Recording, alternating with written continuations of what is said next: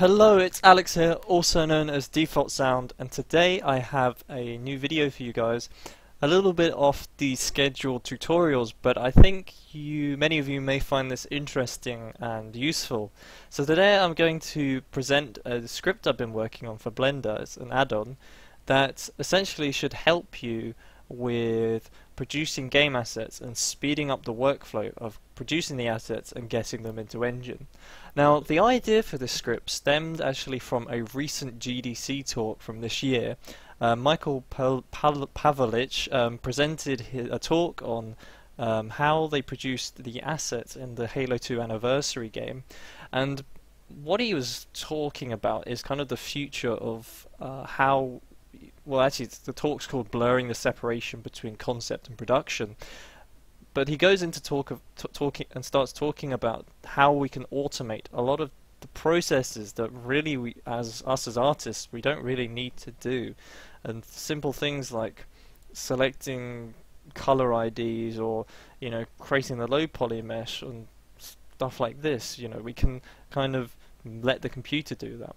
So this got me thinking. I thought, well, the tools they came up with looked really good, and this is kind of an example of that. They've got this tool that allows them to select the directory, or I can assume like the low poly and high poly meshes, and then that outputs all the files to where they need to go. And so this got me thinking, in Blender this could be approached in a similar manner. You could quite easily use some of the modifiers and kind of automate that process, and that's kind of what I've done, and I'm going to show you briefly what I've done. So just wanted to show you, he basically talks about we can essentially create a sketch, however we want, and then quickly just bake that out and get it in Engine. It's not going to be perfect, but we have a better understanding of how that's going to look in the game, and maybe there'll be something we see where, oh, that's not going to work, so you can iterate and quickly change that. So that's kind of what this script is, and today I'm going to show you what I've come up with for Blender. So what I've come up with is a tool called, or an add-on called, Alpha Mesher. And what this is a collation of certain tools that I think are quite useful to kind of mimic what Michael was talking about in the talk.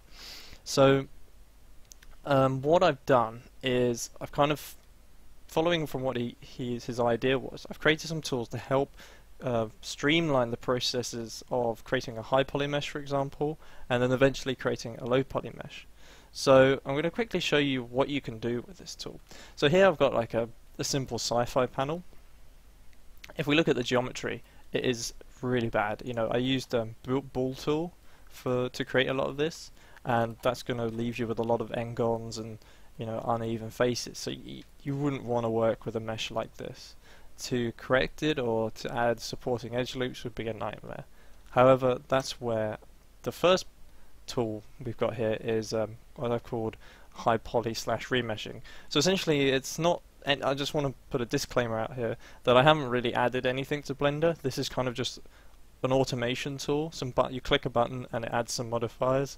I've only been scripting in Blender for about a week now, so my code probably might not be that great, but I think these things might help many of you and just help you quickly speed up your workflow. So this first button here will essentially is kind of the equivalent of Dynamesh, I suppose, in some way. What I've done is, you can see here in the modifiers panel, when I click that button, it's going to duplicate and add a new mesh. And then remeshing that mesh, and we just need to hide all the stuff we don't want. This is the result. As you can see, it's not great at the moment. It's kind of mushy.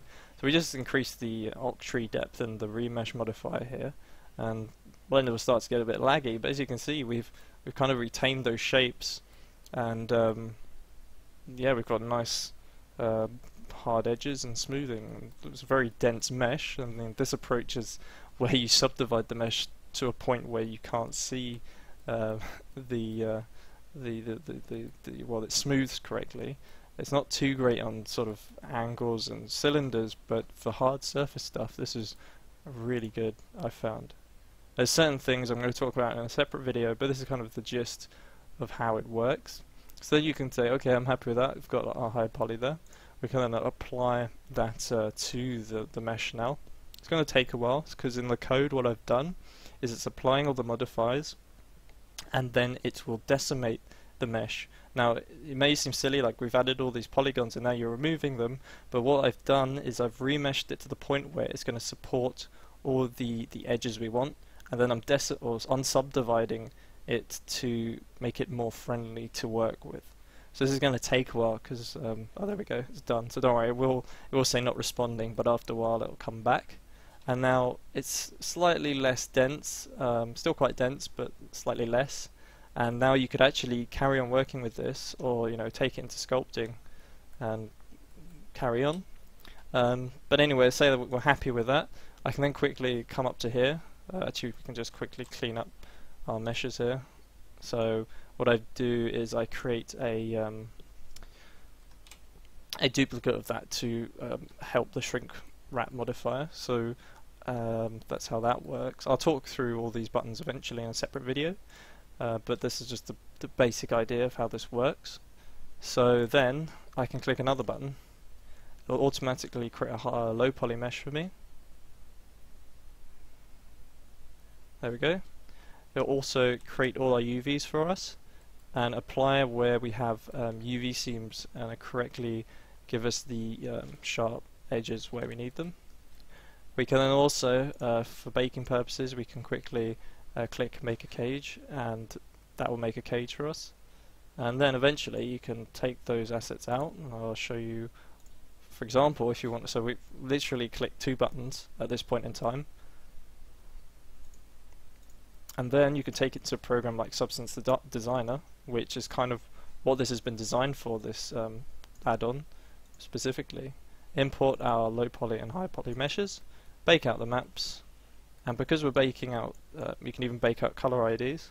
We can quickly just map all the specific materials we want to our model, and it's a lot quicker to texture, and we get quite clean normals, considering we've clicked a button. There's no, that's the baking result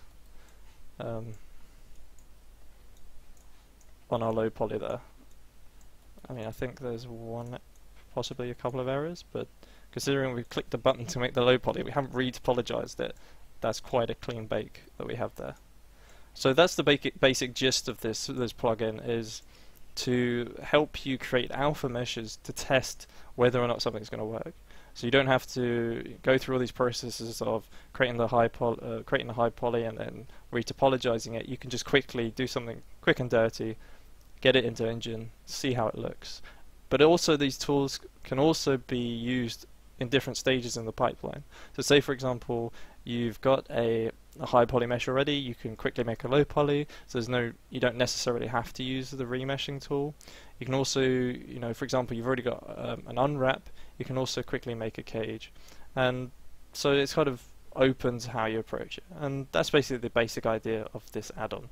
So I hope this video has been interest to you, and this has been a quick introduction to what it does, and in the next few videos I'm going to explain each feature in depth and how to correctly use them.